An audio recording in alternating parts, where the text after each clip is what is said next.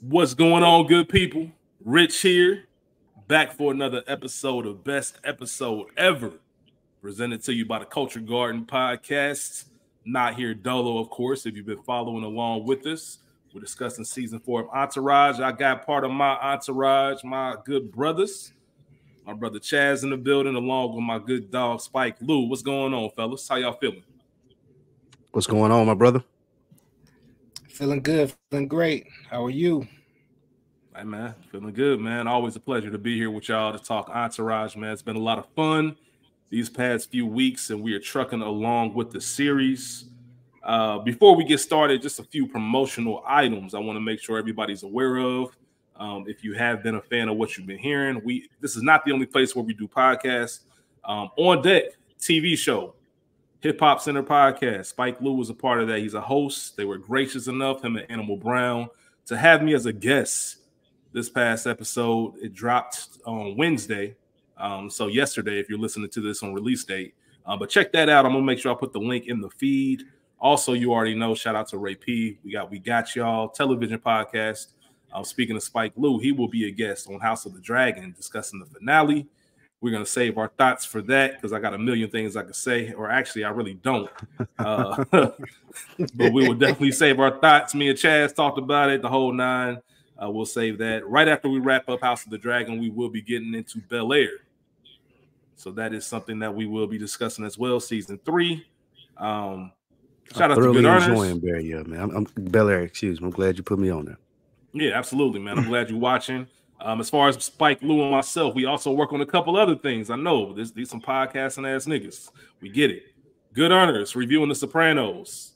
We just released season 5, episode 12, a classic flagship episode, long-term parking. If you're a fan of The Sopranos, you already know what that means. Continuing on, Spike Lou and myself also work on Another Week in the Books. Shout out to our good brother Mo, our good earner brother. They just completed 100 episodes, 100 chapters, should I say, and book 1 is now closed. Spike and myself will be opening up book 2. That's going to be releasing next Friday, right? Mm-hmm. Okay, then bet. Next Friday. Bet. Okay, bet. And I guess this is a world premiere because I've only talked about it with the person that I'm doing it with. But if y'all know, it's football season, man. You see the Bengals stuff in the background. Spike got trash ass Dallas Cowboys gear on. Shout out to my boy D Hall, man. Shout out D Hall's a diehard Cowboys fan, has been since elementary school. Everybody ain't blessed enough, baby. Yeah, everybody can't be blessed, man. Shout out to D Hall, man. Real guy. If y'all niggas want to be miserable, feel free. But I bring him up not just for the Cowboys thing, but also I remember I got him hip to Entourage, right? And he was texting me like, man, you gotta tell that story. It's not really a big story, but it was more so I was pushing him like, you got to watch Entourage. And I had all the DVDs. I still do. And I was renting them out like the library. Like, give him a season. He go watch it. He bring the 1 season back. I give him season 2 and so on and so forth. I ain't have season 8 on DVD, man, but he ran through those episodes in probably about 3 weeks, maybe a month tops. So shout out to D Hall, man. I know he's out there listening, man. We definitely appreciate you. But I mentioned the Bengals. Yeah, absolutely, man. I mentioned the Bengals because next week, dropping a Bengals podcast. Yeah, man. Shout out to my brother Phil, man. He we'll talk more about the origin, but he's been talking about doing a Bengals podcast, man. And I've been thinking about trying to get him into podcasting. I've always said I feel like I'm more of a producer than a podcaster. So I wanted to produce something for him to help him get that off the ground. However, he didn't really have anybody to host with. We're both season ticket holders. We both go to games. We travel for games. Diehard fans, been fans forever. So it just made sense to kind of do a weekly show going through the season. It's, Bengals specific. We might talk a few other NFL things, but really just stick it. It's going to be for Bengal nerds. It's, you know how we get down, man. We don't do stuff just for casual stuff. Casual effect, should I say. It's going to be for Bengal nerds. We're going to start after this first preseason game this weekend and really talk about everything Bengals. So, when we go through the season, if we can find fans of other teams we're playing, we do plan on having them on the episode. So you already know, Monday Night Football, Cincinnati at Dallas. After that game, we're going to make sure, probably before and after, make sure Spike Lou comes on so we can discuss how that game goes, man. But I'm looking forward to it. When they play again? December 9th. December? We might have to, like you said, pull up to that.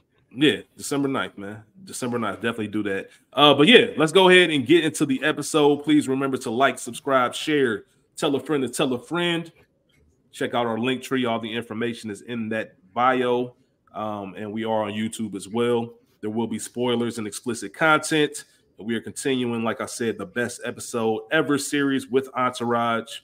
It was created by Doug Ellen, starring Adrian Grenay as Vince, Kevin Connolly as E, Kevin Dillon as Johnny Drama, Jerry Ferrara as Turtle, and Jeremy Piven as Ari Gold. Obviously, executive produced by Mark Wahlberg, and is a light take on his life in Hollywood. Just to recap seasons 1 and 2, 1, 2, and 3, excuse me. What episodes have gone to the finale already? For season 1, Chaz spoke, he picked Busey and the Beach. Season 2, he picked Exodus. In season 3, he picked Sorry Ari and The Princess and the Bride. Spike Lee for season 1 chose The Scene. He chose Exodus for season 2. What About Bob and Return of the King for season 3. And then I had an offer refused for season 1. The Scene for season 1 and offer refused for season 2. Vegas Baby Vegas and The Resurrection for season 3. Those are the episodes moving on to the finale. Season 4 made its debut June 17th, 2007. Shout out to Mom's day after her birthday. Actually, fun fact, Mom's birthday, she was born June 16th, but on her legal documentation, it says June 17th because they didn't get her to the hospital to the next day. So, yeah, that's how they did it back in the day. But shout out to her. Day after her birthday, this season dropped. Fellas, I'm going to start with you, Spike Lee. What are your overall thoughts on season 4? Season 4 wasn't as strong as the other seasons. And I think that was because that first episode, I would say, is maybe my least favorite of the whole series. I didn't like the Office approach. Like, I feel like during that time frame, probably a lot of shows seen the success of The Office and wanted to duplicate or try something like that. Entourage doesn't work that way. Entourage works better when we're like fish bowling their life and getting to see into their world. That's what makes it so good. And a little too much Billy Walsh. Like they gave us just enough of him in the other season. This season, I think it was too much. And I found myself getting irritated by him by midway through the season. Overall, though, it's still Entourage. I still enjoyed drama. Still enjoyed Ari and Lloyd's relationship and some of the little side ventures that they went on. Guest appearances up this season. Wasn't an awful season, but it definitely wasn't my favorite. Chaz, what about you? What's your thoughts on season 4? Season 4 was the equivalent to me of season 2 of The Wire. It was be careful. Necessary. Be careful. No. Blasphemy zone, Chaz. No, I'm not. Talking about the second best season. You talking about the second best season of The Wire. You talking about the second best season of The Wire. Talking about the second best season, that, brother, at all. And these are 3 Wire nuts. All 3 of us. Yeah, I can love The Wire with that at all. But hey, real quick, I love season 2. Real quick, Chaz, because Spike and myself, we're definitely Wire's our favorite, best series of all time. Is it number 1 for you? Yes. Okay. What's number 2?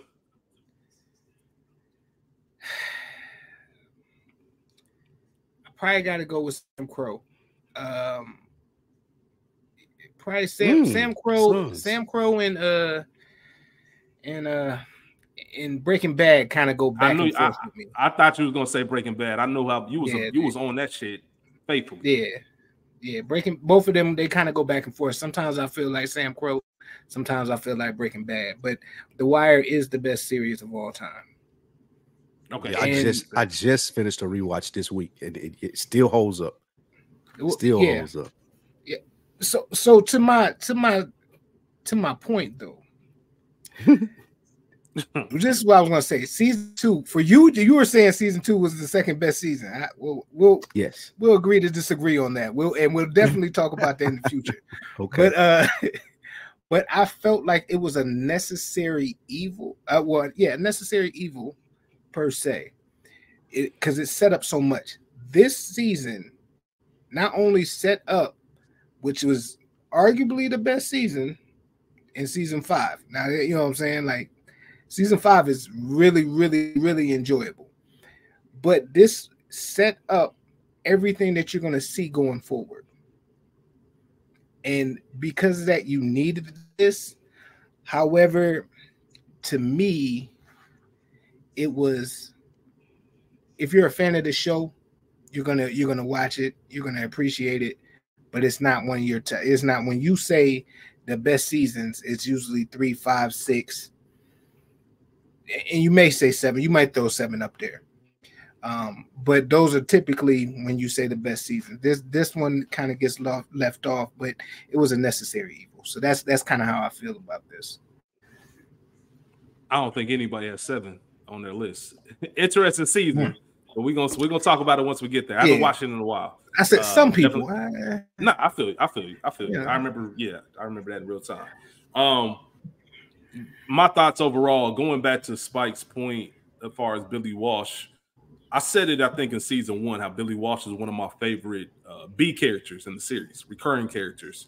However, the magic of a recurring character is that they're recurring. When you get too much of them, it can become a little too much. It's almost like the Bulls paying Zach LaVine a max contract. Like, bro, you're not a champion. You're not the A guy. That's not you. You're best. If you're on the team and you're the 3rd best player, then that team's probably really fucking good and got a chance to win the championship. If you're on the team and you're the best player, you're not really going anywhere. The Bradley Beal effect, all of that. Like, you're not. There's only a few guys that are really supposed to carry it. Dom had a line in season 3, or Turtle had a line, one I think, that said 4 is a perfect number, 5 is too much. Well, in the world of Entourage, 5 is the perfect number, 6 is too much. Like, Ari rounds it out, and that's all we really need. As much as I enjoy Billy Walsh, and he does have some of my favorite moments in the season, it definitely felt different with him there most of the time. I also will say, I think season 4 did a good job of introducing what Entourage was going to look like past the first 3 seasons, right? Those throwaway episodes like the Day Fuckers that really don't have anything to do with anything, just the 4 guys hanging out. Yeah. A lot of that started this season. Remember, season 1 was the intro. Season 2 was like, all right, can we get Vince this movie? And season 3 was, we got the movie. Now I'm the biggest movie star in the world. What happens after that? Right? They were all, if you watch those seasons, you can watch them back to back to back, and they all make sense. The story still connects. Season 4 starts that run of, and I think season 1 did it a little bit, but season 4 really starts that run of, all right, filler episodes. And not filler as they're bad, but they really don't have anything to do with the plot. You know what I mean? And I think they do a good job of that starting here. But overall, it's not one of the best seasons. You remember the Medellin thing, but it's not a strong season overall. You can watch it. It's enjoyable, but I'm still picking other seasons over it. So let's go ahead and talk about, because I have some questions about the season overall. Let me get into that. Or you guys want to start with quotes? Let's start with questions. All right, let's go ahead and start with these questions. All right, cool. So I'm going to save some of them for when I get to the episodes, because I have certain points. So some of these questions aren't here yet. But are y'all pressing down on Anna Faris for that insurance information? If you find out she gave you the wrong number, are you pressing down? Are you going out of your way to look for Anna Faris to say, hey, you got me fucked up? Yes. If you're E, not you, not us, not if we're us. I'm talking about we in Hollywood, we got the bread. It really ain't no thing but the principle. Are you pulling up on Anna Faris? This nigga found a star maps. I'm telling y'all right now. I'm a principal nigga. I would like to think that the people with me be like, hey man, my nigga, like, you know it ain't that deep. And I'll be like, you know what, you're right. But also a part of me is like, if I ever run into her, you're gonna pay what you owe. I want to know what y'all really think about that. See, I'm under the impression, and I'm answering from he liked her. That nigga had a crush on her. He just didn't want to admit it. So he tried to act like he was pressing using that star map because it was the insurance shit, but he really was trying to see what was up. He thought something was up there in a sneaky little E type of way. Before you go, Chaz, let me say this real quick. I'm glad you said that, Spike. everybody out there listening right now, please take heed to what I'm about to say. You need to walk with the confidence of Eric fucking Murphy. Because Absolutely. the fact that Eric really thought that he was about to bag on a Ferris is insane to me. Like, he kept telling Vince, we had a moment. Like, that was insane to me. And that's how long he been around Vince, though. He think he got some of that. He thinks some of that swag done rubbed off on him. Yeah, he man. Think, nigga, I'm Eric obviously Murphy. it did. Obviously it did. Because listen, when we talk about this, because me and Rich have talked about this several times. When it comes to over kicking your coverage, I mean, you got to look at it like Sloan. Then he had the perfect 10 model. Then he had the Sloan little best friend that, you know what I'm saying, she was giving them vibes. Anna Ferris was, you know what I'm saying, on some kind of flirty shit with him. She was, you know what I'm saying, it wasn't to the level that he thought it was, but she kind of was feeling him for real. He, you know what I'm saying? He got a nice track record. Yeah, that's what I'm saying. Like, when it comes to overachieving, I mean, my man E is crazy with it. Y'all ever oh, my fault, Chaz, real quick before I even ask that question. What's your answer? You running down on her? You getting that insurance info? As E, yeah. Yeah, I ain't going. Bro. Me, no. Yeah, as E, I'm definitely going. As you ain't going. You ain't. She running to the back of you. You ain't going. You? Nah. Get the fuck out of here, Chaz. Nah. Listen, 1000%. when it happens that time, if I see her after that, absolutely, I'm spazzing. But if it's you're gonna get the cops called on you. Yeah, probably. You know what I'm saying? Like yeah. When the anger hits the fan, it goes. All the way goes. You know what I'm saying? That's funny. It takes a lot to get me there, though. All right. It does. Damn, I forget what I was. But it's hard. I forget what I was about to. I can't even tell half the stories I want to tell on here. I forget what I was going to ask you. So I'll save it. It'll probably come back later. Quick shout out to Sandy Koufax. They had an episode this season where they thought he was going to move on to glory. Sandy Koufax, that episode came out in 2007. Sandy Koufax is still with us. He's 88 years old. Just want to shout out Sandy. Let's go. Also, I told Chaz I was going to tell a story before we started recording. It's one of the classic Chaz Rich stories. So this has to do. Well, let me ask you this before I even get into it. I think it was the Wee Ho Ho, the episode where Turtle got pulled over by the cop for the weed, and they brought the chicks back. Does anybody have that in their top 5? I did. Which episode was that? I think it's the Wee Ho Ho. The Wee Ho. That's the one where he was in the grocery store. They had tried. Yeah, he was in the grocery store. They ran out of the Aurelius something weed or whatever. It was that one. He had the 3. He pulled the other 3 chicks. Got pulled over by the cops. Yeah. Does anybody have that in their top 5? I'll save it if you have. All right, hold on. Is that the one? It is honorable mention though. All right, bet. So I just mentioned the moment. So Turtle gets pulled over. He's got 3 women in his car. He's about to take them back to the crib so they can have the little midday fiesta. Turtle gets pulled over for running the stop sign. The cop smells the weed. Cop was on some super extra dickhead shit. Made him get on the ground, on his stomach. Extra. Then, if that ain't humiliating enough, he made him take the weed and told him to throw it in the sewer. Throw it in the sewer, right? Turtle get back in the car, but he fooled him. He put the weed in the ledge. So when I was watching it, core memory came back. I remember Chaz and myself. We had just left our brother T's crib. Right? We in Toledo. We living in Toledo, Ohio at this time. And we had just left our brother T's crib. We had this job where they had this thing. You would work either Monday through Saturday. Like you would work Monday through Friday and work 4 hours on Saturday. And then the following week, you work Monday through Thursday and work 4 hours on Friday. So you either getting a long weekend or a short weekend. It rotates, right? So this was one of our short weekends after work, man. We had just copped some bud. We go over T's house. You know how it is. Friday after work, you up. You young. Everything good in life, right? Got the world by the balls. The world by the balls. Chaz had this red truck that with dirty tags. So we headed to the crib. Now, mind you, we not even doing nothing crazy. Chaz just making left turn. It's like one of those veer turns. You would think like a regular station car will pull up. The undercovers turn their lights on to get Chaz. And I'm thinking like the undercovers for real? Like it ain't even that deep. So Chaz This nigga Chaz pulls into a Dollar General, like quick as hell, turns the car off and gets out the car like he walking inside. I don't pull that one. Like, gets out the car like he walking inside. Undercover's like, hell nah, y'all niggas staying put. They come through. I don't even know what it was. There was something about his tags. So his tags was bad. They were grossly expired.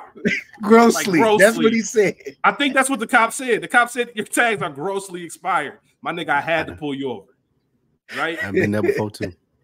I told y'all we just had the bud. Now flashback, man. I talk to Spike about this all the time, man. One of my superpowers or one of the things that I possess is I'm very observant. So I remember one day, this had to be a week prior, no lie, 1 week to 2 weeks prior to this. I was about to get in Chad's truck on the passenger side, and it was a 2-seater, wasn't it? Yeah. Yeah, it was a 2-seater. Yeah. So it didn't have no back seat, but it had like this little small compartment behind us. It had a small compartment in the back. Like just enough where you can put your hand in, and I'm lifting, like the carpet pulled up a little bit. I'm like, damn, like just paid attention to it and shit. Didn't think nothing of it. The cops get us. I got the weed. I immediately remember that shit. I stuffed that shit in that compartment. Cops searching the car, can't find shit.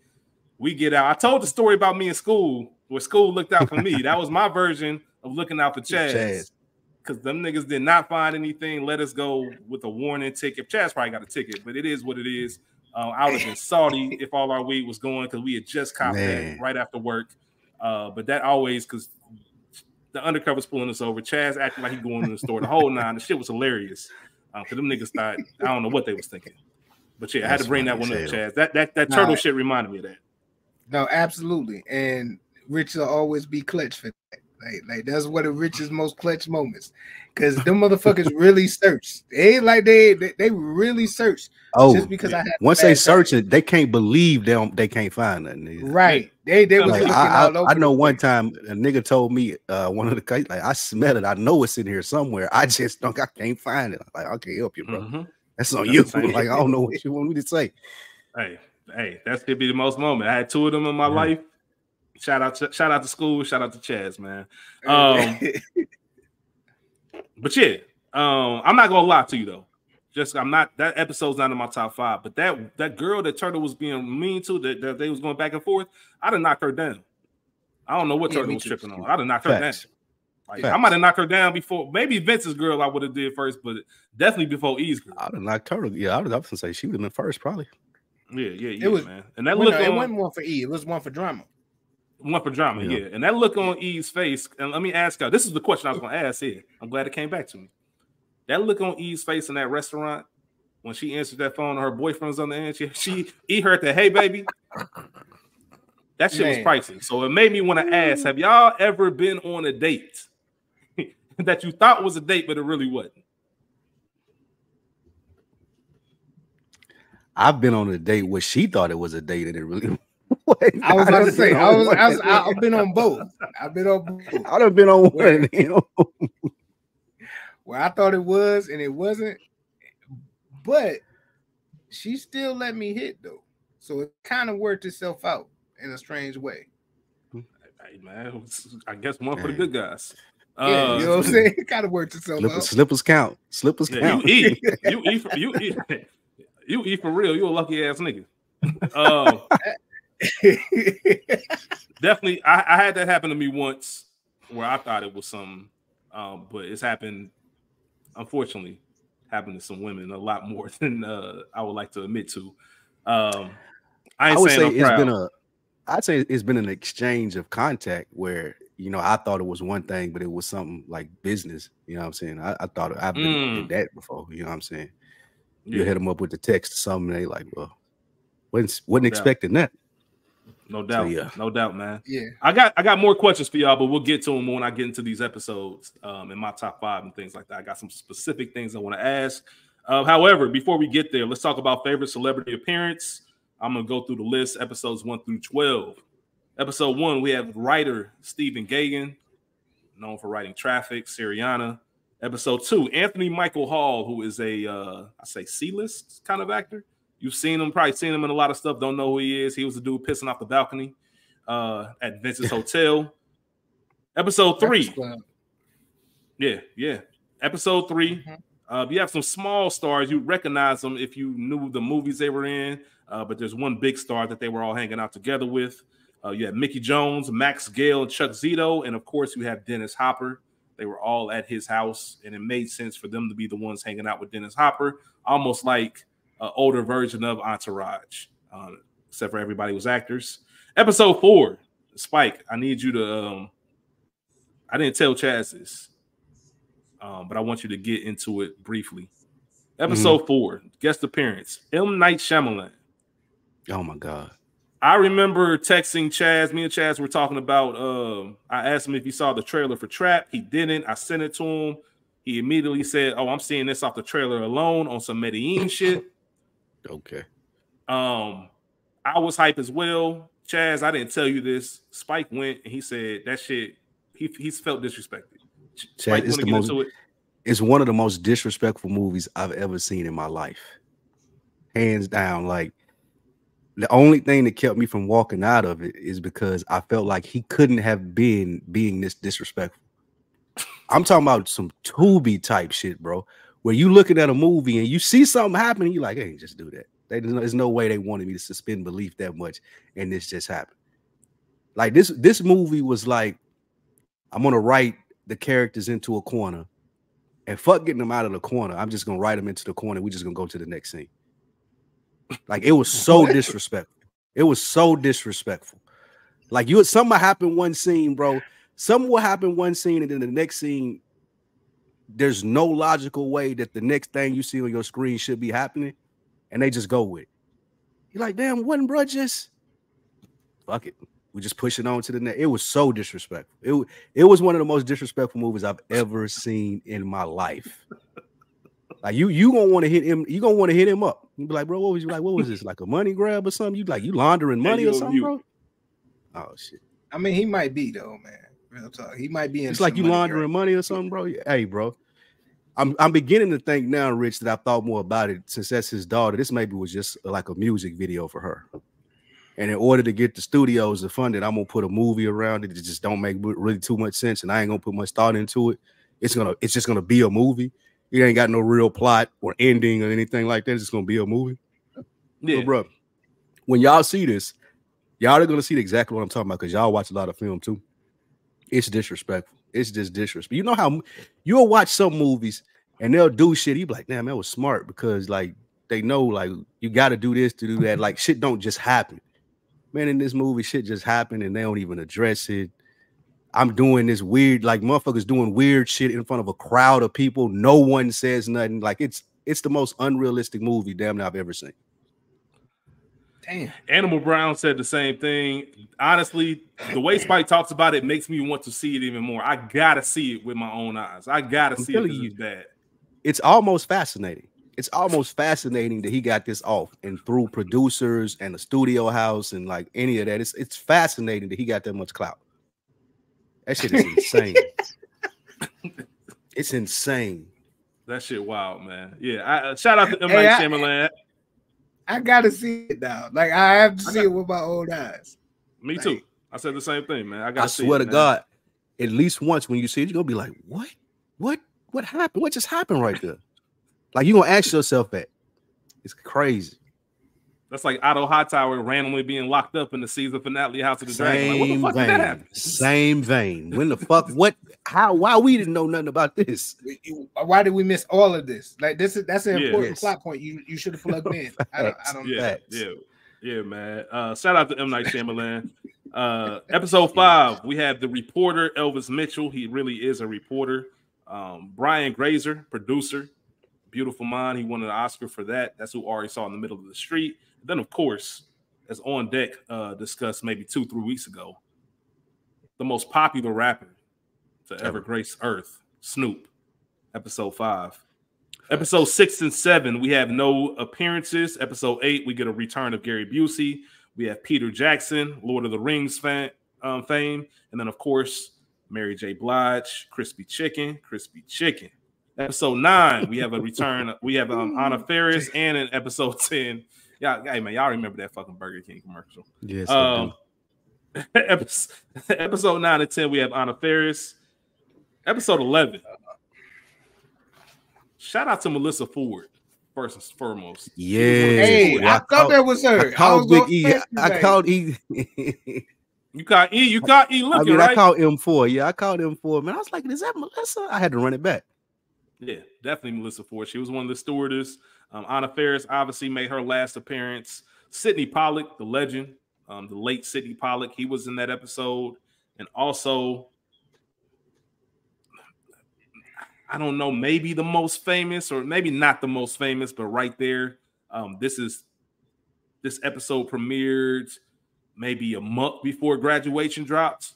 We get a 2007 Kanye in there, which is one of the best, in my opinion, one of the best Entourage cameos. And maybe because that Kanye is just so far gone that when I watch it, it just kind of makes me smile and remember better times. But I'd never forget him popping up on that screen with that big ass plane. And like I said, that's when Kanye was through the roof. Graduation hadn't even dropped yet. So shout out to Kanye. And then the final episode, we did not have any guest appearances. Only people on the red carpet who are already at Cannes. So as far as films this season, Vince had Medellin, discussions of Lost in the Clouds, and then that turned into a movie called Silo because Billy Walsh fucked it up. Let's talk about some best quotes before we get into these honorable mentions and top five. So, Chaz, I believe this is your week to start. We're back at the top of rotation. What are some of your best quotes from season 4?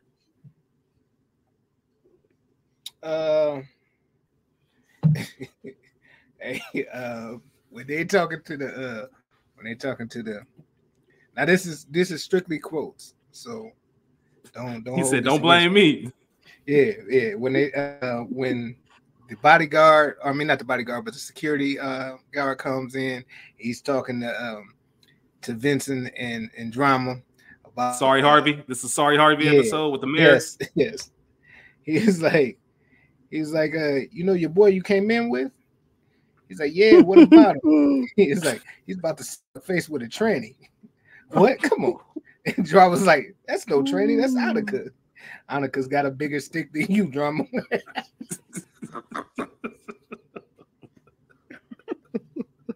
Hey. Well, they could not get away with that in 2024. Not bro. at all. Yeah, you can't, man. Not at all. Oh man. Jesus, and the end scene, bro. Like, come on. Man, bro. Oh man. So yeah, this is when the guys come back. Billy is talking, I believe it's season 2. I mean not season 2, episode 2, I mean. The first cut. Eric and Billy are talking, and he sees this little sexy ass Latina woman walk by, and he's like, "What's she do?" And Billy's like, "She gets blowjobs. She gets blowjobs. She's a streetwalker from I brought back from Colombia." Hey, shout out to how the fuck did you get her back from Colombia? Hey, I don't even want to. But I believe it. But I believe it. But I believe it. You know what I'm saying? So Billy Walsh probably pulling her some luggage. Yeah, like snuck her in some luggage or something. So he did something. Ari, when he's talking to the school about his son, he was like, the little boy took his son's story. He was like, "I teach my son never to let people take things from me. That's my Israeli blood." Okay, like, no, it's not okay, nigga. No, Ari was wilding. Ari had a cluster of quotes this season. Man. Yeah, so I'm gonna let y'all fill in the more, you know what I'm saying, most, because I know we probably we're gonna repeat. So I'm gonna let y'all get some off too. All right, bet. Spike Lou, what you got? All right, I got a couple. One when they were partying, planning the Vince welcome back party. You're ruining this party, Drama, says Turtle, by stopping 200 people from shitting on my toilet. I don't think that's ruining anything. Turtle, who shits at a party? Well, even just piss. What do drunk people do? They piss and they miss.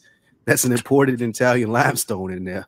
It's porous, and I don't want anything getting pissed on. Drama, God has already rewarded me for my good deeds. Turtle, what do you do? Unrecede your hairline?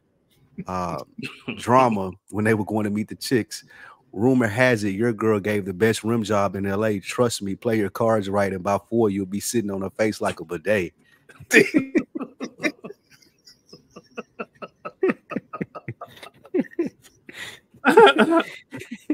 Ari in response.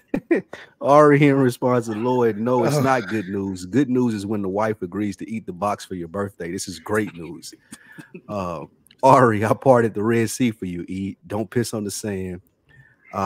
Drama, to show my appreciation for your predictability, E, I'm going to take some of my winnings and buy you a nice gift certificate to a farm that'll help you grow some balls. Ari, to the twins when he fired them, how can one embryo produce two fucking losers? Jeff says, Ari, what's the problem? Ari says, the problem is you're a disgusting mutant. Now go reconjoin with your brother in the unemployment line. And then Eric, Anna asked me to go out to dinner with her. Drama, she asked you, Eric, yeah, make sure you end this cycle of bitchdom. And the last one I have, Drama, you know I used to fear traveling with you, baby bro. I thought if we crashed, the press would say Vincent Chase and Brother Parish. Now with the hit TV show, I'm quite certain they'll say Chase Brothers Parish. So those are awesome. Those are awesome good ones. Bear with me. I have a lot of good quotes this season. All right, got about a good 8 or 9 of them. So we're gonna get started. Billy Walsh starts it off, episode 1. Show me the girl who wants to be friends, and I'll show you the guy who's fucking her. One of the realest ass quotes ever. Right.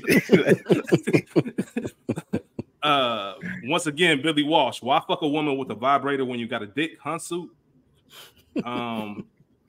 Drama. Don't be mad, E. It's not our fault you were born without the sport fucking gene. Shout out to all the sport fuckers out there. Turtle and Drama. Well, excuse me, Turtle. I give my nuts to be that guy for one day. Drama. Well, if you had no nuts, then what would be the use? Fair question. Eric, this is the most fucked up and one of my most favorite quotes of the season. Extremely fucked up. Eric, I'm not searching out a girl just to fuck her. Drama, why not? Eric, because it's mean. Drama, no. Mean is when I made Jess Mancini ride her bike home after I ass fucked her. I had that one too. Shit. One of the most wildest quotes, but that shit cracked me up every time like I ain't never seen it. Drama, if I'm dropping 5 G's, I'm at least getting some pussy. Feel him on that. Mm-hmm. Ari, another real quote. Baby, we agreed to suffer through monogamy together. Drama, they love Viking Quest in France. Billy Walsh, what the hell is Viking What the fuck is Viking Quest? And then my last one for the season, I don't even remember Anna Faris's dude's name. But when E pulled up on him at the bottom of the hill, you got a thing for my girl? He says, no, Dave. It's Dave. So, Dave, you got a thing for my girl? No, Dave, we work together. What are you talking about? Dave, okay, you got a girlfriend? E, no. Dave, you gay? E, no. Dave, then how you gonna look at me in my face right now and tell me you ain't got a thing for my girl? Oh, man. That was good. Shout out to the quotes, man. So, in general, I understand where you're coming from, but me, Anna Faris never did it for me. Like I wouldn't I wouldn't give her a second look if she was on the streets. Like nothing. It's knowing that she's Anna Faris that you will. She cuter in here than I've ever seen her in anything else. I'll say that. Yeah. But I do agree with you, Chaz. I do agree. It's a preference. Yeah, I agree as well. It's a preference thing. Because the first thing I thought about, all due respect, I always feel bad when I bring this up, but it's also, once again, hilarious. I think about the classic Dark Knight tweet. When I don't know if y'all know or familiar with this. Somebody tweeted out like Joker talking about some. He gonna do something that, or Maggie. He gonna do all this for Maggie Gyllenhaal. He's like, nigga, set the block on fire. Don't give a fuck about Maggie Gyllenhaal. I'll have to send y'all the tweet. The shit classic. But it's a preference thing, man. As you know, somebody finds them beautiful. They are beautiful people, I'm sure. I'm just not physically attracted to them. I tell you what, though, speaking of it, in the same vein, Ari wife this season, though, I had never looked at her like this is the season they stepped her up. Yeah. Like they had her in a little Brian panties set, and like she was all right this season. Mm-hmm. Fucking with Julio. Mm-hmm. Yeah, I mean a little too thin for my liking, but Yeah, no, I agree. She did I'm look still better. going. I'm still going. Yeah, you know. Yeah. She that shapely thin. You that shapely thin though. Mm-hmm. Like there's a little something there. It's enough there. Beverly Hills thing. Yeah. Hey, She been doing Pilates and whatever the fuck the other shit is. Yeah. Yeah. There's a lot, and they're probably vegan and shit like that, you know. Mm-hmm. No doubt. But all right, ladies and gentlemen, the time has come. Chaz, we're gonna start with you. Just go through your honorable mentions, and then go ahead and start with your number 5 episode, and then we'll go to Spike and we'll go to myself. So, what are your honorable mentions, and what are you gonna kick off your 5 with? Okay, we got the WeHo. WeHo is honorable mentions. The Young and Stoned, and the First Cut is the Deepest. Those are my honorable mentions. My number 5 is going to be Welcome to the Jungle.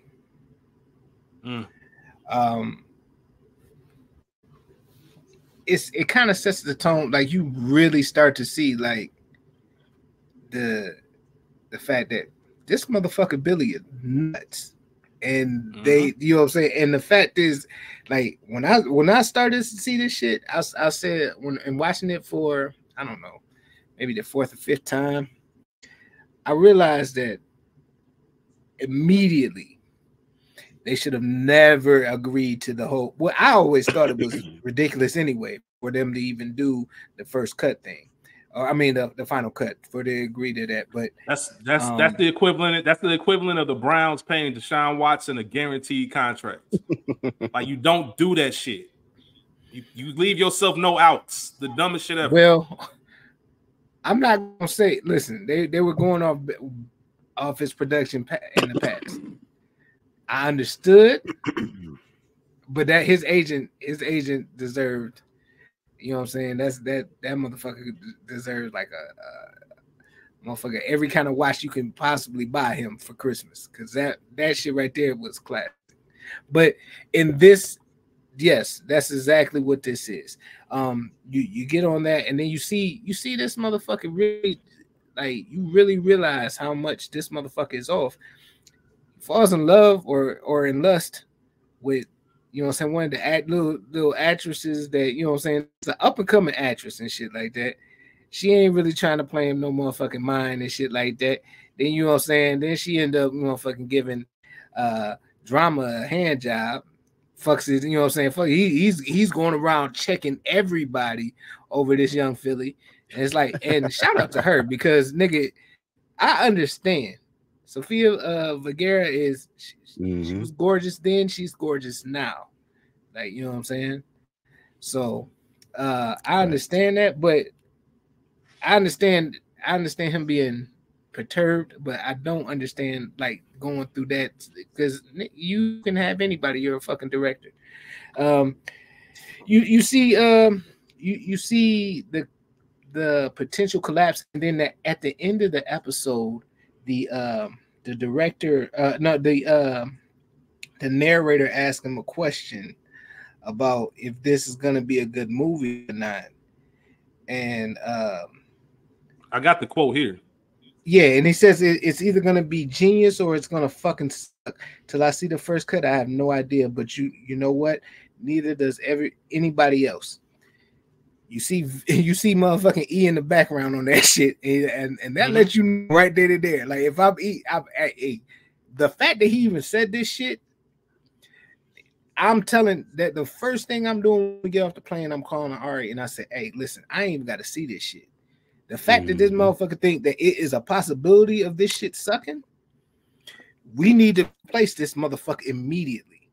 Hold on, though. Let me push back a little bit on that. They saw those dailies and they came out of that bitch saying, remember Vince said, did I tell you or did I tell you? And Vince said, you absolutely right. Even Johnny said, if I don't get a little piece of something in this movie, man, I'm going to kill myself. Like, I think he knew. Yeah. I don't know if that was enough for him to say, fuck this. That's a Billy Walsh thing to say. Billy Walsh is always go for the yeah. The same way he was yelling, I don't make movies, I make films. Like, he's just an extra nigga. But see, I think go ahead. I was just gonna say, I felt like coming out of those dailies, they had the right movie, but Billy Walsh, being the reckless motherfucker that he is, felt like people liked it too much. So I want to throw the extra sauce on top of it, and that's what made it bad. I think that's what happened with the movie, what we were supposed to take it. Maybe that's right. It's the traffic circle when you can have a 4-way stop. Exactly. You know what I'm saying? You said too many smart people in the room.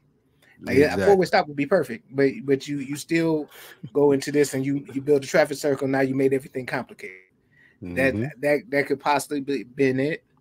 But going further in another episode, he says, "Nah, I feel like he peaked." So he didn't really have no faith in that motherfucker at all. Facts. And I was just gonna say, we got to talk about it a little bit, man. We give E a hard time, man. He was right. No, he definitely was right. He was right about Billy Pekin. He was right about Medellin. He was right about a lot this season. I hate to say, yeah, but he was wrong about some other shit too. So you know what I'm saying? Like you right. Go, my bad. Go ahead. No, go ahead. No, because I mean, was gonna say, shit, you right, Rich. He was right, but he was being such a bitch about being right, though. Like he was being like so much of a bitch about being right. So it kind of even make it null and void that he was right, because you being like, I'm your homie, I'm Vince, and like he was just being a bitch about it, man. That's a fact. That's a straight fact. Was he being a bitch because that's his personality, or because of the fact that Billy chose to antagonize him at every turn? He felt unappreciated. Both of those, and this is the first time he had real skin in the game, so he was nervous. I put my money up, as he should have, as he should be. But you could tell it played out, like you could see it playing out though. Like he ain't never acted like a bitch like this until his money was in the game. Now my money in the game, it's like, oh shit, like I'm questioning Vince. I'm going behind his back. I'm doing all this sneaky shit. Like for me, it was a rough season for E. It goes like I told you. It's like I told you, Chaz, when we were on the phone earlier.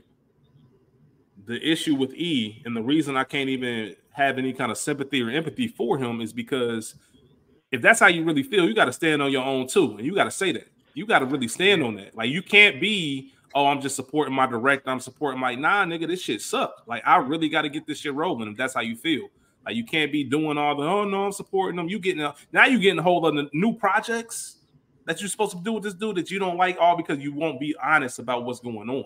Like if that's your man and you think this is bad, and he tried to tell him, but you got to put your foot. Like that's when you got to really shake Vince. That's when the best friend shit got to kick in. Like, yo, my nigga, like you know me since we were 6 years old. You know I wouldn't be hating, no none of this shit. I'm telling you right now.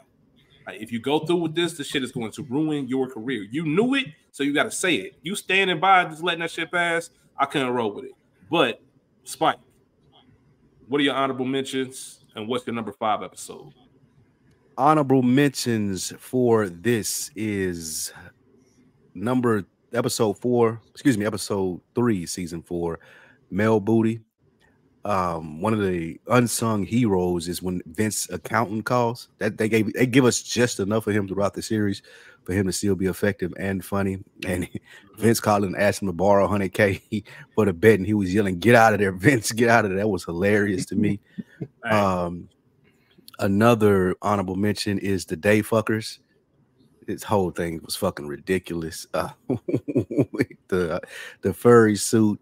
And another honorable mention was the We Ho Ho. I think, like you said as well, Chaz. And then my number 5 episode is going to be Lost in Clouds. Lost in Clouds. Okay then. Lost in Clouds. Hold on, which one? Wait, hold on. Episode 9. Oh, excuse me. Young and Stone. Yeah, Young and Stone. I don't know what I got. Yeah, the Young and Stone. Yeah, that's the car accident episode. Episode 9. Yeah, when he ran into Anna Faris, and I like the whole E having another client. How Vince feels about that. Yeah, the whole episode 9 playing out. That was good for me. Yeah, no, that's a good choice. And to your point too about that Malibu episode, that's one of my favorite moments of the entire season. Because shout out to the actor, I can't even think of his name, but Beansy, obviously in Sopranos. But the way that he was on the phone, first of all, he getting his blood pressure checked, And he was like, when you say I'm broke, because E asked him like a little kid, like, when you say I'm broke, what do you mean? Like, you busted, you broke, you living off your American Express. And that nigga Vince's response, like, He said, what the fuck? Like, the fuck is you talking about? He said, I can't leave, man. I made a bet. He said, yes, the fuck you can. You put one foot in front of the other and you move. And you walk out of the door. Yeah, this shit was good. Shout out to them. As far as my honorable mentions go, I have the WeHo-Ho, Young and the Stoned, Malibu is an honorable mention, and No Cons Do. No Cons Do, man. I think it had the best celebrity appearances of the season. As a whole, the episode didn't necessarily. It was enjoyable. It's hard to leave it off the list, but the 5 that I did, I have good reasoning for them, and we'll get into it. So my number 5 is going to be the Day Fuckers, because once again, I mentioned at the top of this where Entourage started rolling in these episodes that really have nothing to do about nothing, right? And if it wasn't for one particular part about this episode, No Cons Do would have been in my top 5, but we have to talk about this, fellas. We have to talk about this. Obviously, this is the episode where there's the bet between who can get laid first between E and Turtle. Ari's trying to get his son in school. All the private schools are turning away, so Ari's trying to do some damage control to see if he can get his son in school. All of that's going on, but the main thing, the most important thing, first time all season that we've run into Sloan. So this was so disrespectful. I gotta ask y'all a question because every time I watch this, I get upset. Right? So Sloan and E don't plan on seeing each other. Sloan is meeting with Vince at this point. He already got his girl. They up in her room. She's showing him the sheets that they're selling and advertising. Vince is left with her top sales. E is left with her top sales assistant. E is going somewhere. He runs into Sloan, and you can see the shock. Like E, first of all, E never called her, which I want to know. I know she said don't call, but are y'all calling? Absolutely, 100%, right? What's the context of him never calling? Like did he leave? All right, so hold on. All right, so let's talk about this. Let's get into this. This is a major thing for me this season. I want to know: did he leave from Medellin and never call Sloan again? No. I mean, excuse me, Spikes. No disrespect by calling you E. I got to talk about this shit. We got to. This is mind blowing. This is mind blowing. All right, so here's what E did. Right, E at the end of season 3 moves in with Sloan. Right, moves his boxes. We see this happen. He got his Marbury jersey, the whole 9. He goes to Colombia for 6 months to shoot Medellin. 6 months, half the year, y'all. For y'all keep a square home. After Medellin wraps, instead of going home to my girl who held me down for 6 months and got my stuff like it's a storage hall, he goes to Italy. Spike, not for a week, not for 3 weeks. That nigga was gone for 3 months. So he was going for 9 months with Sloan, and then pulled back up when they ran out of money, and didn't call Sloan when he got there. I'm assuming they might have had a conversation for him to get his things from her place. And it don't sound like it's even that, because Sloan was genuinely shocked when she saw him. She didn't even know he was back. Like, I had no idea you were back. And yeah, because she would have known, your stuff missing, you must be back. Like, that means his shit is still over there. Is that not some of the wildest? Who does E think he is? That's crazy. Hey, we had this conversation earlier, and let me. No, go ahead, Chad. Let me just say, this motherfucker is there's a different level of what the fuck when it comes to E. There's a totally different level. Like, bruh, I can understand. I can't understand going to Italy after you've been in Colombia, especially if you're not partaking in the Colombian women. If you're not partaking in them, but even if you are, why won't you? And you know, E did. Right. I do not understand the whole point of being over there for 6 months. I would have went over there maybe for a week or two, came back. You know what I'm saying? Then if I need to go back, I come back. And you know what I'm saying? Like, but I'm making multiple flights. I'm I'm not gonna stay over there for 6 months away from my chick in the land of beautiful women. I'm not about to do that. I'm not even about to put myself in that kind of scenario. I don't understand what the fuck he was on. I don't understand why he felt like he needed to be there. You're a producer. A producer. Yes. Like this motherfucker, like his codependency with Vince it was on some outlandish shit and cost him his relationship. Well, that and just being stupid cost him his relationship. Facts. Because who the fuck decides to move in with a chick and then turns around after you move and you in gone with for the 9 chick? months? Worst type of nigga. 9 months. The audacity. And look, this ain't some poo putt. This is fucking Sloan. Like, not to mention she drop dead gorgeous. She's rich. Like, I don't even need you, nigga. Cold. Like, what are we talking about? The audacity of a character like E is baffling to me. I think it was a serious disservice too to us as Entourage fans for that to play off screen.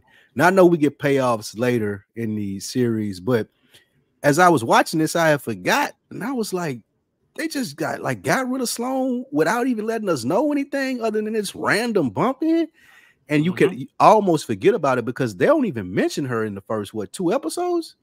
Right. It goes beyond that. Like it's even more. This episode didn't happen until episode 7. We didn't see Sloan till episode 7. We literally didn't even hear her name outside of maybe episode 2. I thought I was gonna get a Richism from here, and you had some backstory as to maybe it was a contract dispute or the actor was doing something else, but I couldn't fucking believe this really bothered me, man. As I was watching this, I was like, did they hey bro, it bothered all 3 of us. All 3 of us. Sloan a cold piece, man. Yep. And listen, Chaz, you had mentioned too, Sloan got her own bread. You had brought up the fact that why don't you call Sloan and say, meet me in Italy? Pull up. Bro, you chose to be in Italy, one of the most romantic places in the fucking world. You chose to be without your lady to kick it with your homies and not get pussy. It's beyond me. It's a different kind of what the fuck when it comes to fucking E. And it's one or two things, like either you're sitting on the phone with her because you fuck with her in Italy, wasting your time cupcaking, or you fucking other bitches. Either one, like she ain't gonna be cool with, like she ain't gonna want to talk to you all day and night while you sitting in Italy and you like doing whatever the fuck you doing in Italy, or you ain't talking to her and she thinking, oh, this nigga out here fucking bitches. Like it's a lose-lose. She tells him, if you go to Italy, we're done. Why the fuck did you choose? I can't. Real quick, and we'll keep moving on. But that is a great point. The fact that Sloan, we talked about she cold, she got bread, but she also grew up in L.A. and Hollywood, and people call her Hollyweird for a reason. For her to still be this great human being, as far as we can tell, like you don't let women like grace. A lot of grace, because she said she gave him the heads up, and I don't know what E is going on in E's head when he hears her say, if you go to Italy for 3 months after being gone for 6, I'm cool on the 6. I'm not even tripping about the 6. I accepted that. But if you leave for another 3, I'm out. And for E to be like, you know what? Cool. Bet. That's wild to me. That's hard for me to really wrap my brain around. Hey, all right. The question is, how the fuck did all 3 of them, Vince, Drama, and Turtle, all tell him, hey, bro, nobody told him, hey, bro, you can't do better than her. They probably that's why I wish that had played out on screen, because I know Drama kept the gutter with him. I know Drama was like, oh, she gonna be gone when you get back, my nigga. Like, hey, what the fuck? Why are you like nobody says why the fuck are you here? Hey, what you always say? Man. Your man got a weird case. Yeah. Why is he? Well, why are you around? Yeah, like, why is he around, bro? Why this nigga around, bro? God, he had a weird case. Definitely a weird case. Before you get into your number 4, Chaz, I just want to bring up 2 other things about this episode. One, I don't even know how the fuck you find out that you were furry. Like, I don't even know what kind of. I'm not here to kink shame. I'm not here to kink shame.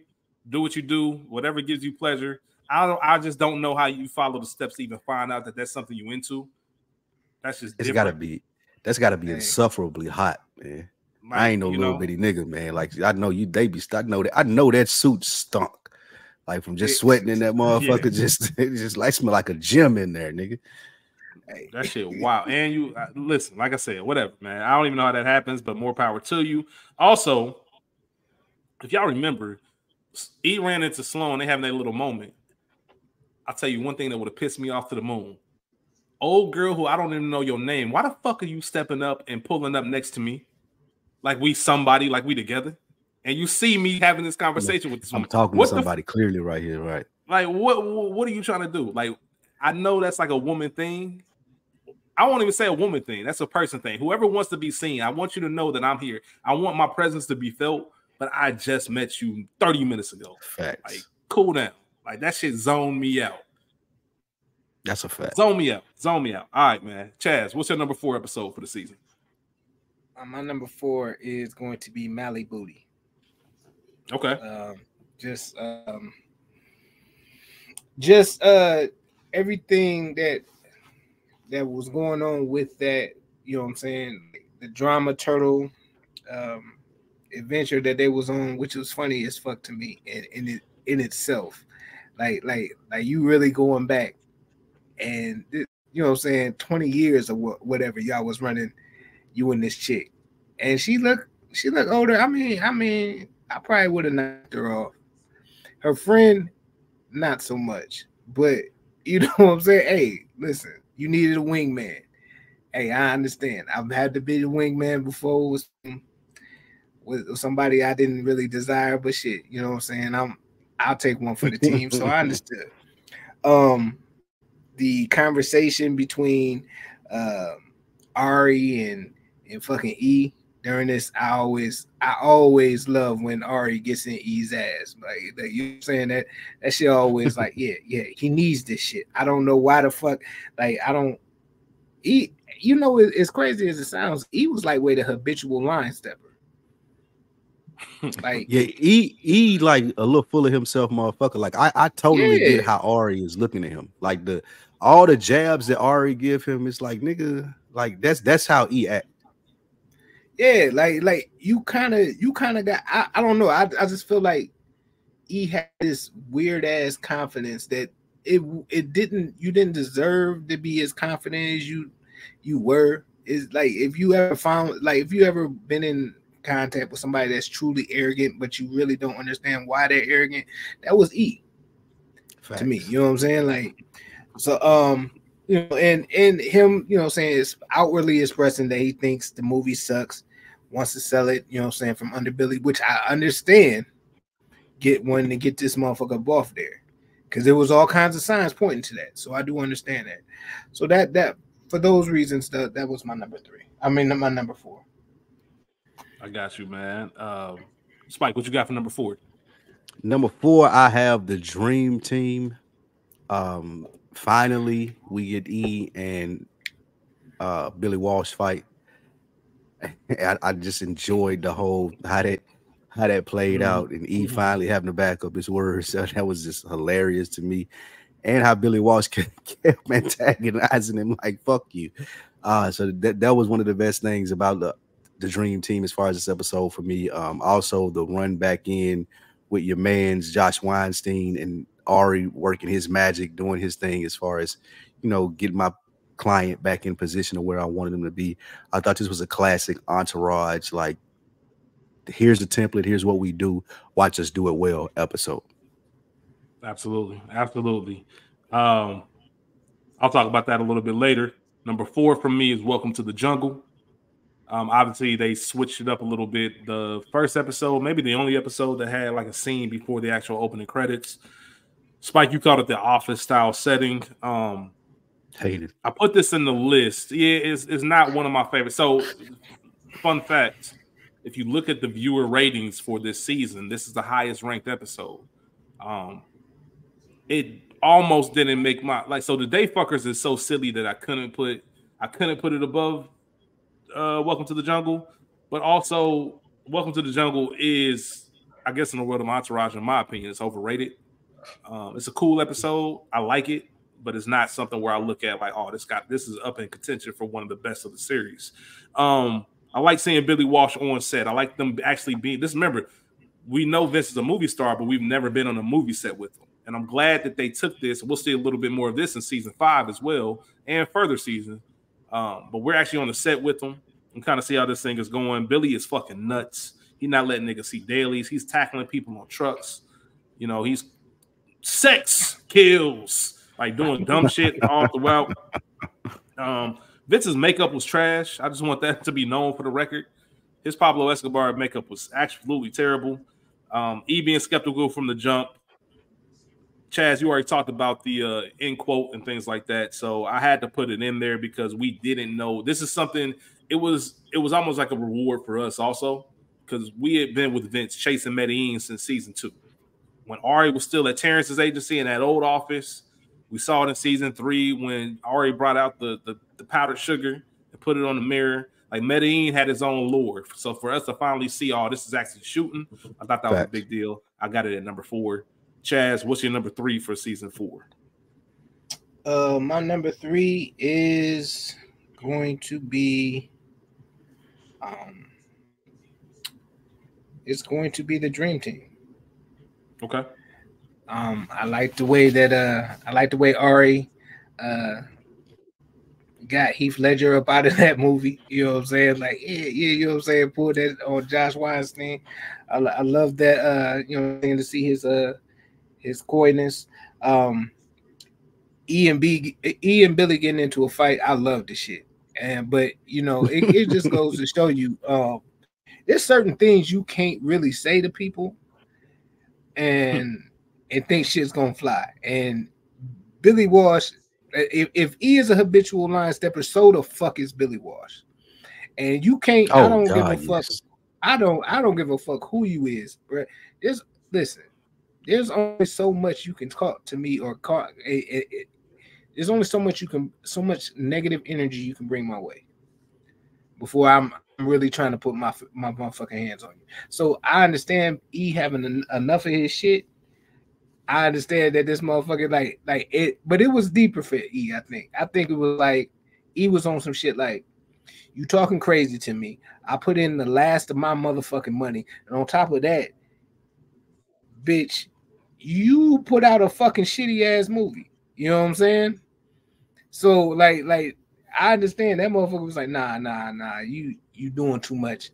And he had been warning them, like, you keep calling me suit, this and that, I'm gonna fuck you up. And you know what I'm saying? He had been warning them, you know what I'm saying? But Billy was like, nah. And then, you know what I'm saying, when you invite a motherfucker to your genitals, I mean, action is gonna happen. So you know what I'm saying? So for that, you know, that's my number 3. Spike Lou, what you got for number 3? For number 3, what I have is the first cut is the deepest. This was such a relief coming off such a terrible episode. That I thought the first episode was. I'm sorry, Rich. I know it seemed, but it was such a relief to be back in this world. And I really like to see. We appreciate Ari so much as a character, but I loved to see how people in the world perceive him that are not actors or managers like E and Vince. I love that they were trying to keep his kid out of school. He rolled up to the dude on the board's office trying to figure it out. Like, I loved him in daddy mode and still being Ari. And then once he found out what it was, he was like, oh, well, fuck y'all. Y'all don't accept me for who I am. That was a pretty dope little storyline that they had there. But this one was definitely my number 3. Is the first cut is the deepest. No doubt. They definitely wanted. I think he started heating up in season 2. Season 3, they knew they had something. And then season 4, they knew, like, we got to get Ari his own storylines. We got to get more of Ari's personal life, all of that. Some scenes without Vincent E, the whole 9, just like you just said, Spike. Number 3 for me is going to be Sorry Harvey. Sorry Harvey is number 3. Opens up strong with so they built this lore of Harvey. And you have Ari in the car on the phone with E. This is right after E promised him the movie or sold him the movie without really being able to sell it. And Ari's telling him, like, did you know that Harvey was a Navy SEAL, like a middle class Jew It who was grew a up with Marine. everything. A Marine, a excuse Marine. me, a middle class Jew who grew up with everything. He wanted to be a Marine. Do you know why? Because he said, and I quote, I want to know what it feels like to kill somebody. He is going to kill you when he finds out what happened. E really just being oblivious. It goes to that part that he's really not from this town because he doesn't see why people are afraid of Harvey. Like, it's cool. It ain't no big deal. I told her we was gonna do it. We ain't gonna do it. I'm gonna pull out. All right, like, oh, I love to be there for that. Drama obviously wanting to be annexed into Beverly Hills. That's just such a drama storyline, just being extra. Like, I got this new condo, but it ain't good enough. I need to be a part of Beverly Hills. Let me reach out to the mayor of the city, which is wild. I have a superstar brother. Let me see if that can do me some favors. Vince hesitant, but obviously the brother he love, he's gonna look out for him. Shout out to them Ed Hardy days as well. Niggas was out here wearing Ed Hardy like nothing. The car switch, we have the Ari car switch. Obviously, the valets. Ari on some trash. Is there a manager? I'm an Anderson. Is there a better an English speaking manager? I do speak English. We done all been there though. English. We done all been there. We like, bro, come on, man. Yeah, man. Shout out to the valets, man, because they was really getting wrongly accused and everything was good. And I got to shout out the cranberry juice story because I felt Harvey 1,000%. I can't even lie. I can't even lie because you would do that. I hate. You would do that. No, I've been there. Listen, I hate mayonnaise, right? I hate mayonnaise. Like, everybody that knows me really knows. Like, I hate mayonnaise. Like, I don't like to be around it. I hate mayonnaise. I'm like that. If somebody told me, right? If I order something and somebody brings it up and I said no mayonnaise, like, yes, you did. You wanted mayonnaise. Like, why the fuck? After years of never even tasting cranberry juice, when I come in here and order. Now, I will say this. I don't know if I'd have taken it to the point where, like, I don't want another drink. I want you to, like, Harvey was on some, I want you to tell me that I didn't do this. And I don't know what's up with the waiter, but that nigga wasn't budging. At that point, it was principle. Like, nigga, fuck you. You did say this. Even though I know you didn't say it. I'm saying you said it. That nigga Harvey went off. But I ain't mad at Harvey because there's something about when I know I didn't say something and you sitting here in my face trying to tell me I did. Because now you playing with me. And now I was trying to think of who I believed right there. I didn't know. I don't know if I believed Harvey that much. I think the way he said after 50 years of never even taking a sip. He said, I've never taken a sip of cranberry juice. Why the fuck would I come in? I believe Harvey 1,000%. I completely believe saying. I could see. Look, I could see. Y'all know the food industry. I could see Harvey talking, half paying attention to the dude, and the dude asking him, "You want cranberry?" Him just saying, "Yeah, whatever," and him bringing him cranberry. That's what I could see. Yeah. Him actually saying cranberry. I agree with Harvey on that. He probably never said it, but I think the waiter may have asked him, and he was like, "Yeah, whatever. Just get out of my face, kid." So I never thought about it like that. Yeah, I will say this. Harvey seems like he is going to be somebody that's real particular about the way he likes things. And as somebody that's real particular about the way I like things, when I ordered them, the worst. It will fucking. You want to see me go from 0 to 100? Tell me that I didn't order. Tell me that I ordered something that I didn't order a specific way, and I will flip the fuck out. Like. So I completely understand that shit. Like, hold on, it's one thing to say you messed up, but it's another thing to say no, I didn't mess up. You messed up. Nah, motherfucking no. You don't get no pass on that shit. You know what I'm saying? Like, I will flip off the fucking handle because I know how particular I am about certain things. Like. You know what I'm saying? Rich has been out there with me, so he knows too. I was just gonna say, so y'all the type of niggas, will y'all double back? Will y'all double back? I'm not. You go through the drive-thru whoa. Do not ever put me in a category when it comes to this shit with Chaz. That nigga, when he say he the most particular, like it's to the point where like I don't even because they go. You embarrassed when he order. You embarrassed when he order. Like he orders Spike. He orders so particular that in my head I'm like they're gonna fuck this up. Anybody would fuck this up. It's too particular. Like nobody's gonna remember it. I'll be more surprised if they get this shit right. And he's absolutely going Harvey on them if it's messed up. Well, let me take it back. Let me shoot my nigga some bail. He's going. Chaz does this thing where he's not doing it on purpose, but it kind of like he looks at shit and then kind of looks at you almost like you stupid. but it's not in a malicious way. It's just kind of like who he is. So if you know him, you know he don't mean nothing by it. But he's like, oh, this is. He says it. So matter of fact, oh, this is the wrong order. Yeah, this is the wrong order. I need you to send this back. Like he do shit like that. Like there's no conversation. Like it's not a conversation to be had. I'm telling you this order is wrong. I'm telling you to get it right. We ain't even got to talk about it. Yeah, we ain't gonna talk about it. I'm telling you right now. Like just get it right. And I've already told you what the correct order was, so I'm not gonna repeat it. Go ahead and just get it right. He one of them niggas. I'm completely different, bro. I order the most. If I gotta change a lot of shit, I won't even order because I'm already under the shit. Like me and Rich think a lot alike. I'm already under the assumption if I gotta make a lot of changes, you're fucking this up. Like I know you're fucking this up. I know you don't care enough about this job to get this shit right. I know you don't. So just give me the chicken tenders and fries and it'll be over with and we done. Like if I gotta make too many modifications, it's like fuck it. When Chaz ordered, I'm the type to just leave it too. Like once if I do or make the order and it's fucked up, I'd have to be out with a chick or something for her to be like, nah, this ain't what he like. I'm not sending it back. We're not doing all this back and forth. Like I'll eat that because I should have never came here. That's what I put it on me. Like I shouldn't even fucking came here. I knew y'all was gonna fuck this up. Chaz one of them niggas where as soon as the server as soon as he turns that corner to the kitchen, this motherfucker out here. Yeah, they cussing that nigga out. Oh, shit, man, that's funny. That was me going over number 3. So Chaz, man, what's your number 2? What's your number 2 episode of the season? My number 2 is Sorry Harvey. Okay. All the reasons you named. Plus, I just love the fact that motherfucking I love the fact that drama never gets anything all the way right. Like, yeah.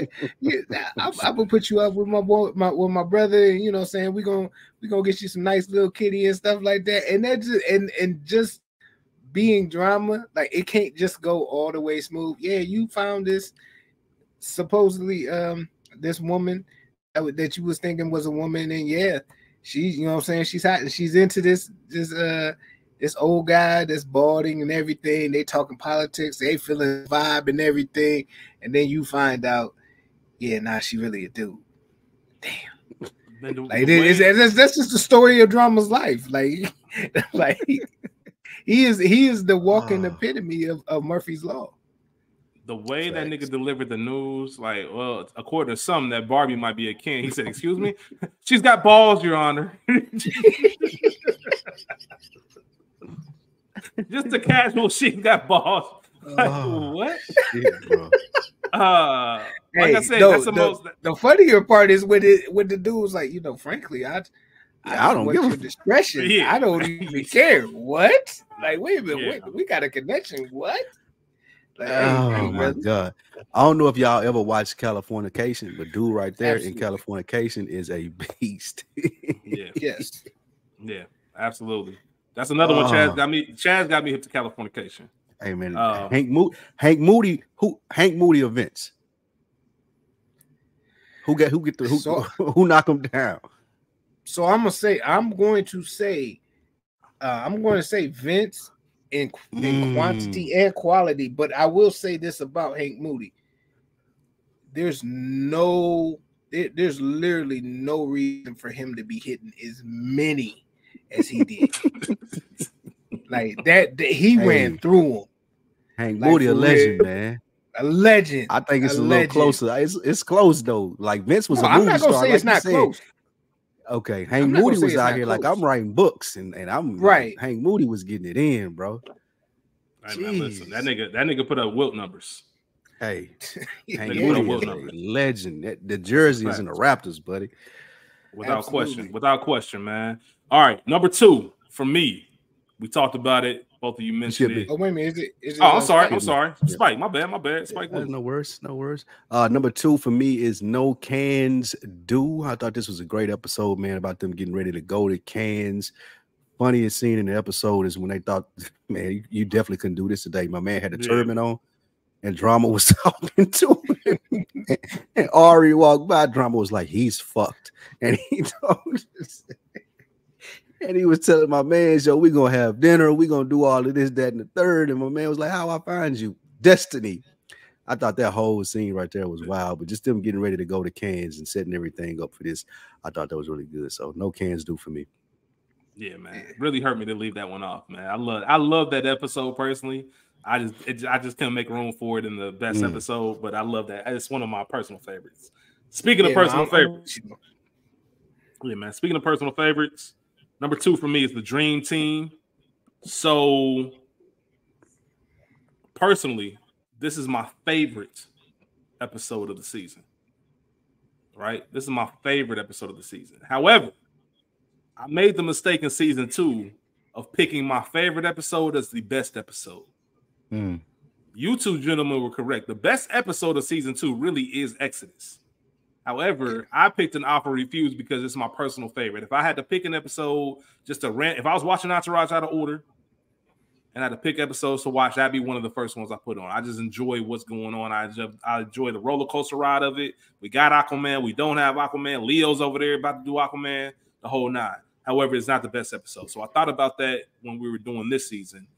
As much as I love the Dream Team, I can't say it's the best. A lot of things that I enjoy. First of all, drama. Once again, doing some shit only drama would do. Trying to get the medical marijuana card because he wants a hat. He don't even want the weed, which is crazy. So he can look younger. Obviously, he has the bug out moment there. Shout out to Snoop. Snoop had a great appearance when he talked about the leaked trailer. I saw the trailer. That's how the Vincent E even found out that the trailer had leaked. So just randomly, imagine that. Just randomly, we in Barney's and we ran into Snoop. And Snoop is the one that told us. That's when you watch like, Letterman's not on anymore, of course. But when you watch Kimmel and other talk shows and they have these interesting stories of chance, you see Eddie Murphy tell stories about certain things throughout his career. This is one of those stories, right? It's, you know what's crazy? The way we found out about the Medellin trailer leaking, we ran into Snoop. Snoop told us at Barney's, and that's some shit that happened. So I always appreciate that in the LA part of it. Go ahead, Spike. Did we get slight confirmation that Ari leaked this? No, it was because he didn't have it. No, it was somebody getting back at the girlfriend, assistant's girlfriend. The editors, one of the editors of the film. He put after he broke up with his girlfriend. They said that they went through that. They said it, yeah. He put the porn up and to get back at him. She leaked the trailer, so Billy ended up apologizing to E because he found out that happened. But let's get to the fight. Right, this has been brewing. You two had touched on it, but neither one of you quoted this. This is worth quotes to let you know how disrespectful Billy Walsh was. Right, Billy accuses E of leaking the trailer. Then he calls him. He says, "You rat cocksucker. Fuck you. You suck at your job. You got a Napoleonic complex, and I'm gonna fuck your mother if I ever meet her." Come on, man. Come on, man. Hey, Brad. Hey, when the motherfucker tried to get his ass whooped. That's what you say. That's the blueprint to it right there. Saying that is enough. Saying that is enough. Not only are you saying that, you got your finger in my face the whole time. Why are you saying it? Immediately in front of a lot of people. Yeah, in a room full of a lot of people. Yeah, I don't got me fucked up. Then he tells him, "Get that finger out my face." This nigga Billy doubles down. Why don't you admit that you're a traitorous pussy and that you like to suck cock? This nigga was out here wilding in the middle of Barney's. Oh man, Billy Walsh I might still be whooping Billy Walsh ass. I might still be whooping Billy Walsh ass today in 2020. It literally on site every time, like every time. I tell you this, it would have took more than Vince to get me up off him. Like it wouldn't have been Vince breaking up this fight. I would have. Billy Walsh been fucked up. Ain't no interview Vince had some Aquaman strength. Man, listen, nigga, would have needed it. Billy Walsh gonna be in the hospital. Like the next scene when he in the hospital, and I got the torn shirt and shit. And here's the worst. Here's the worst part about niggas like Billy, right? I beat your ass in Barney's. And you still talking shit. You still talking shit. We in this interview. You talking about Tiny E? That's what we call him. Like, you know what I mean? Like you come up with the suit suck shirt. Like, bro, why are you playing? Like I need that shirt too. I don't even. Habitual line stepper. Habitual line stepper. And again, like like we said, this was a little too much this season because, like, I feel like it was just enough in all the rest of the season, but this one was like, okay, I want to whoop his ass too. At first, I was like, okay, it's cool. He quirky, you know, little he artistic or whatever it may be in his artistic bag. So you got to give him his leeway. But like we just said, bro, all this shit you doing now, habitual line stuff. You getting your ass whooped, bro. Yeah, you got to. Yeah. And this is on Seth level of disrespect. Yeah, 100%. It's past that. Past Seth. Seth, I don't know, because Seth was. That was real disrespectful though. Because I almost appreciate Billy's disrespect because I know what it is. Like, let's get to it. Seth was that little Kurt, like, you trying to be funny? Like, now I'm not only mad because of what you're doing, I'm mad that you think I'm the one to play with like that. Like, you trying to really take it there. But either way, the last thing I'll say about the Dream Team is I do love the ups and downs, topsy-turvy they did with Medellin. We talked about it a little bit. Is Medellin good? Is it not good? We don't know. Like, as viewers, we don't know. Like, we really don't know it. So the trailer leaking and the trailer being good, that's why I always refer to a good trailer. I talked about it with Trap. Ever since I saw this shit, I always say if it's a good trailer, I say, oh, you got hit with the Medellin trailer. Like, that's what they did. The Ari comparing it to Ray, like, it reminded him when he saw the Ray trailer and knew Jamie Foxx was gonna get an Oscar nod, the whole nine. Everything was perfect about it. And then the episode ending, Ari working his magic. I got the Dream Team package because Heath Ledger, the Sabotage. We're going to do the movie. Billy directing, you producing, Vince starring. Like, let's get it going. After we know they got beef, I just thought it was a brilliant end to the episode. Very enjoyable from top to finish. That is my number 2. Like I said, my favorite episode of the season. However, it is not the best. So let's get into our number 1s. El Boogie Tal, Chaz, what is your number 1 episode for season 4? You know, it's crazy that we both are in agreement that is our favorite episode of the season. Yeah. However, the best episode of the season to me is Gary's desk. Yeah, that's that. Wasn't that expecting to me. I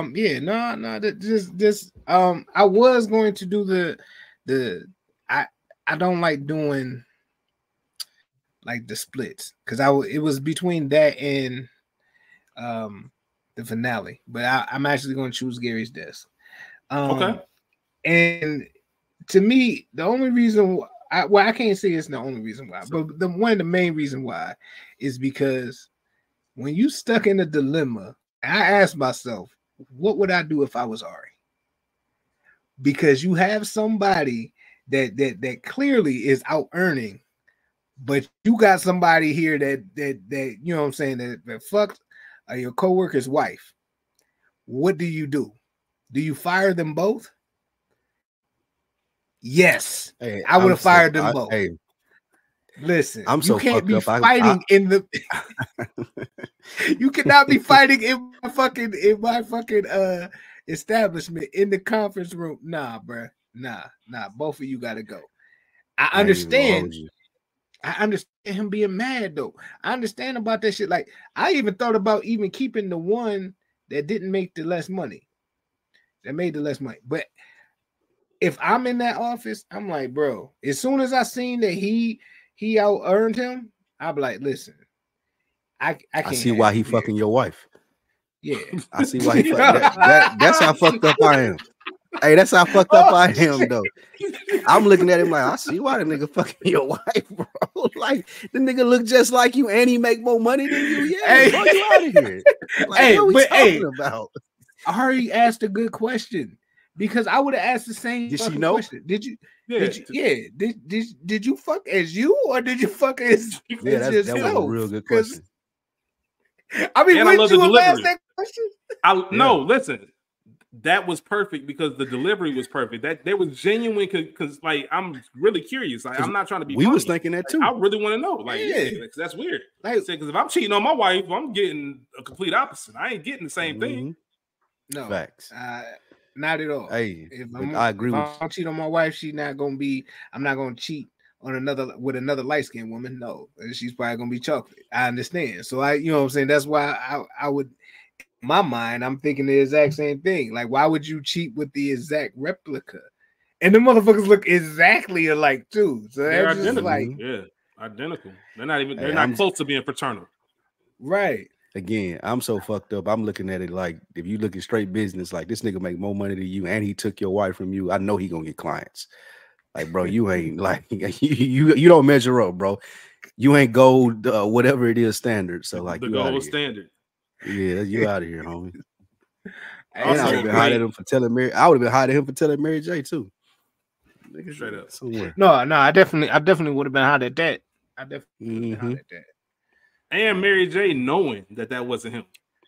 Damn, like, how did you guess that? Like the fact, hey, I love how Ari's sitting there punching the elevator. Like that nigga was punching the hell out of the elevator. Like, come on, man, let me get out of here. Let's hurry the fuck up before this motherfucker come around, and then end up seeing them. Mm-hmm. So yeah, that's my number one pick. I'm not mad. Hopefully that y'all enjoyed the episode too. Nah, and I do. It was a good cameo. Like once again, E's death, the whole nine, everything that went involved with that. I'm not mad at it. I was not expecting it to be a number one. I will say that. However, it is a good episode. Spike Lee, what's taking the crown for you in season 4? The crown for me in season 4 is the finale, the Khan's kids. Great episode, real quick, man. Real quick, Spike. Kid. Yeah. Real quick, just since this is number one, we'll both just go ahead and combine them. That's my number one as well. Sure. Yeah, so let's go ahead and just have the conversation now. Go ahead, Spike. Let's do it. For me, one of the few times the boys are left in limbo with a loss. Like we see the end of it to jump all the way to the end. Like, okay, what's gonna happen here? As far as nobody fucking with the movie. And I was surprised to see that E was right. This whole time, I'm thinking E being a bitch throughout the season. I ain't fucking with E. He's one of my least favorite characters of this season because I felt like he was hating and overstepping, like you said, Chaz. But to see that he was right at the end of it and the movie did actually suck, I'm like, okay, damn, now where do we go from this? This makes me more excited about the next season versus the next big movie is lined up, whatever it may be. They've had good cliffhangers, but I don't think they've ever had a cliffhanger in this nature. So that was one of the reasons. Second reason, I love drama storyline. It was hilarious. The whole thing from getting the room to fucking the bitch on the beach for 2 hours and having a crowd watching. At all of that was hilarious. And the deal, like how the deal and my guy, I guess he's Iranian, the Iranian guy, how he heard about the deal, offers 50 million, Dana Gordon offers however much, like just seeing those guys work out in the field at the festival, back against the wall. It was really good Entourage episode, man. So for me, the Can's kids. Absolutely, man. Do either one of you remember the first time watching this and really, for those who haven't, if you're like us and you've seen Entourage multiple times, it's hard to remember. But there was a genuine feeling of, yo, is this movie good or not? Like, how's this reaction going to be? I never forget that watching the first time. Like, how is this going to be? And to Spike's point, they even left a glimmer of hope. Because remember, at the end of this episode, Vince knew the movie sucked. Vince liked it. We knew the movie sucked. But remember, when they pulled up on Johnny at the beach, and Johnny's like, how'd it go? He said, man, it was great. Like, because I was almost like, damn, are they going to, like, just try to sweep it like it was cool and Vince still gonna be Vince? And then obviously season 5, we see a completely different version of their life and what happens when as Ari says, when you have the Jiggly effects, when you go into Hollywood prison, for making a bad movie. So all of that was great. Just the suspense of it. Spike, I'm with you. Seeing Ari work his magic, and this is how a movie gets sold. This is how it gets done. Like, it hasn't premiered. You got somebody who wants to buy it without even seeing it. They got the negotiations going. Only drama could fuck that up. Like, bro, you got the girl, you got the bed. Like, let it go. But he had to go down there. You had to go down there and let them know, like, y'all playing in my face. Like, drama. It's so let that shit go. She even drama, told him, bro. It's so drama. It's so on point for his character. She said we only need a bed. All we need is a bed. It's the principal, man. Johnny was like, nah. And the hotel manager was playing in his face. Absolutely. Playing in his face, man. Like, you want the honeymoon suite? Why can't I have it? I don't know, maybe honeymooners in it. Then he was like, if I was George Clooney, this wouldn't be happening. Oh, Monsieur Clooney, a real movie star. Like, hey, bro, stop playing with me. Hey, listen, that's the kind of energy that got that dude snatched up at the airport by Faison Love. Oh, you ever see that? Yeah, that's the kind of absolutely, 100%. a random thought I had while watching this episode. I was trying to think to myself, like, how cold does a woman have to be for me to bust out the Macarena with her? Like, I'm trying to think, like, damn, how bad you got to be for me to get up and do the fucking Macarena on this yacht, like Drama was doing with Jacqueline. That was a genuine question that ran through my head, and also I don't even think it had to be like Coco Jones or something. Yeah, shout out to Coco, man. Yeah, love her. Jesus. I have one question to close things out, but before I do, one of my favorite moments of this episode, we get to see Nikki Rubenstein, and he's on the phone with Ari because obviously he's the one that put the money up, bro. I want my bread back, and Ari's like, man, we can do better. We can win an Oscar. That nigga Nikki said, Ari, I would have hired a sales rep if I thought you were going to be a pain in the ass. Nikki, listen to me. And that nigga Nick had enough of it. Shut the fuck up, Ari. Like, just, I don't know if anybody's been that mad. I know the three of us probably had, where it's like literally like, bruh, I'm not going to repeat myself anymore. Yeah. Like, stop fucking talking to me. Shut the fuck up, Ari. Like, yeah, I'm running this shit. This is mine. Like, you taking that meeting, you taking that deal. That was one of my favorite moments. But the main question that I want to ask you about this episode before we get out of here, would you have sold the movie before the screening? Whether it to be the Yair or anybody else, would you have sold the movie before it actually screens? Or are you rolling the dice and you go ahead and letting it screen and it possibly being a flop? I'm selling it to Harvey. It wouldn't even have got that far. You selling it to Ari for the 20? But yeah. Yeah. I ain't gonna hold you. I might have gave it to my mans for 50. I might have just been like, my hands, I'm done with it. We doubled our money. Like, the next movie, we can go ahead and get Ari to start working on that now, based off the trailer. Like, what I feel like the best option for me there is we sell it for that 50. Now, Ari, the magic that you're gonna work is start getting on the phone based off the trailer. Go ahead and get my next shit lined up, contract signed based off the trailer before this shit even and if I got any influence, I'm getting that delayed. I'm trying to get my mans that bought it for 50. I'm trying to get it delayed as far as I can, as far as when he drop it. And that way I know I got 2 or 3 movies lined up and I got the 50 and double my money. That's the play that I would do. I ain't mad at that either. I ain't mad at but being that E was so fucked up about saying like, yo, I really think this is that bad. If E is coming at me and he is telling me like, yo, this movie got some good parts, man, but this shit is not good. This is not gonna be the. If he give me the rundown, like, yo, this is not gonna be good for your career. This is not gonna be good if this shit tank. I don't want that on my conscience. Hey, I brought this shit to you, bro. I'm telling you everything I love. Hey, you need to sell this movie. I'm gonna be like, all right, let's sell this shit. Now, if it would have got to that point where I don't think I would have, like I said, I think I would have sold. I wouldn't have told Harvey no, and because you know what building a relationship, like in Hollywood, everything is about building relationships, and for whatever reason, I don't understand why they just continually wanted to fuck up Harvey, the relationship they could possibly have with Harvey. So I would have just for the first fuck up, I would have just made amends and said, you know what, let's sell this shit to this motherfucker for real. And you know what I'm saying? That would have helped out a lot. But you see, my short answer is, if I'm E, I'm selling it. If I'm Vince, I'm holding, because Vince really thought it was good. E knew more information. As viewers, we didn't know if it was going to be good or not, but I'm glad that it wasn't, because it set up a wonderful season 5, which we will discuss next week. I'm calling it right now. I'm going to be shocked if we don't have trips next week for number 1 episode. Calling it right now. I think we're going to have trips. I think so. One of my favorite seasons. I can't wait to talk about it. What happens when a movie star goes down? So, Spike Lou, Chaz, I appreciate y'all for another episode, the best episode ever. Everybody out there watching, listening, we definitely appreciate y'all. Thank you for coming through. Go ahead, Spike. No, I wasn't going to say nothing. Oh, my bad.